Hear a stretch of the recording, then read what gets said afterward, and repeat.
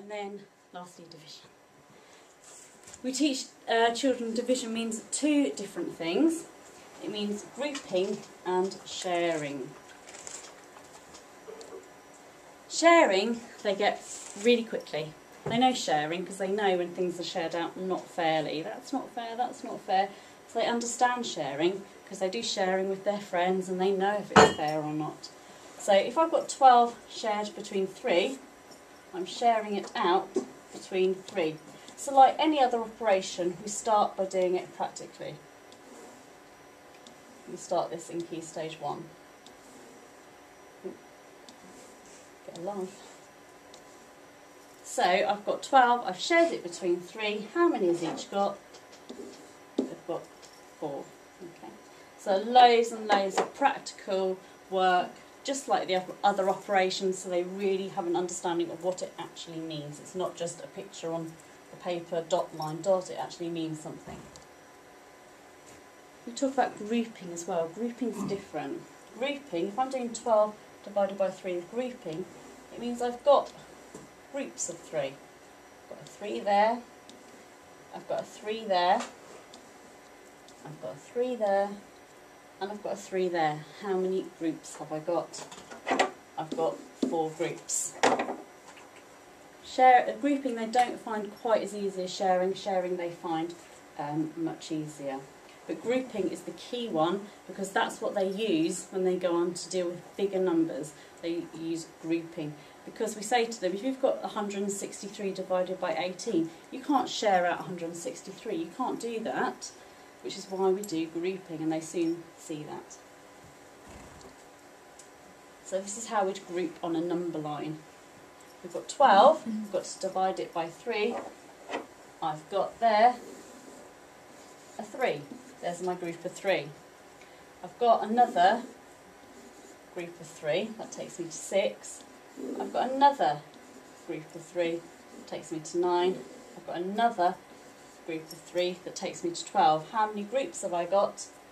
I've got 4 groups. And again, this is why we do loads of counting. 3, 6, 9, 12.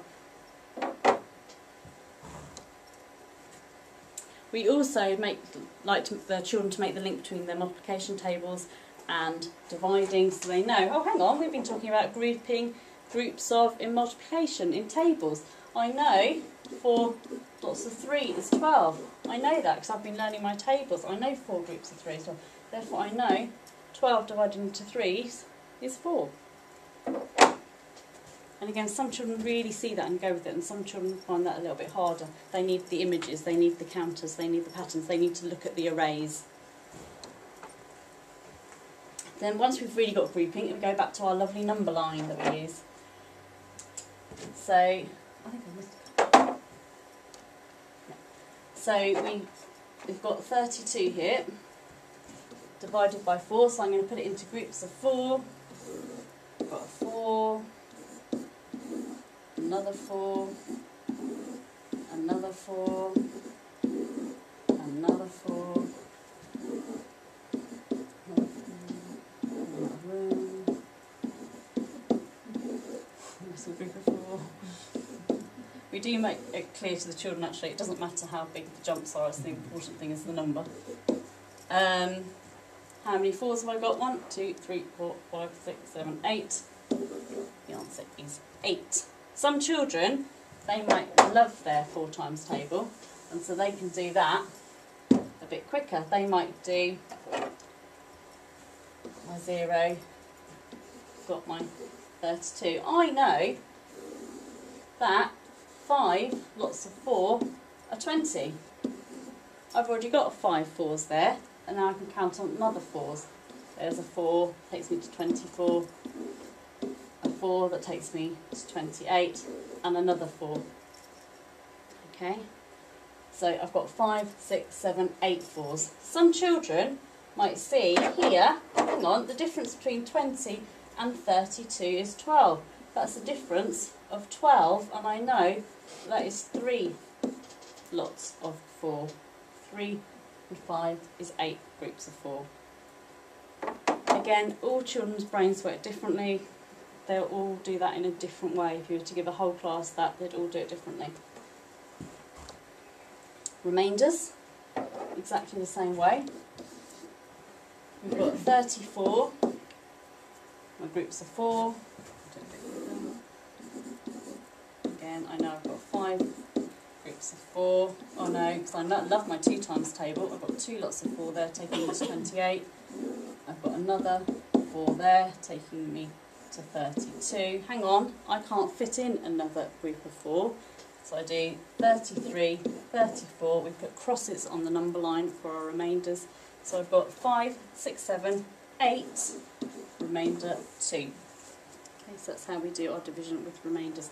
And that to me makes sense, because when I was learning division when I was young, I had the old,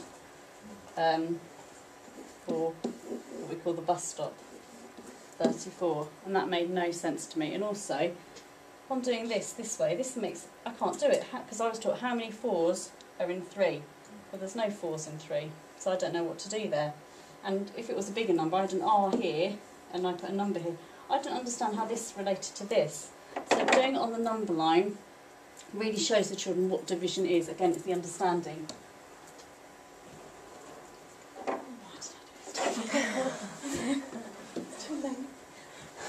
We've got 3-digit numbers. It's exactly the same, but hopefully they're getting really good at their tables now, so they could do a jump of 10 lots of 7, and then another 10 lots of 7. So they know they've got 20 lots of 7. They're taking me to 140.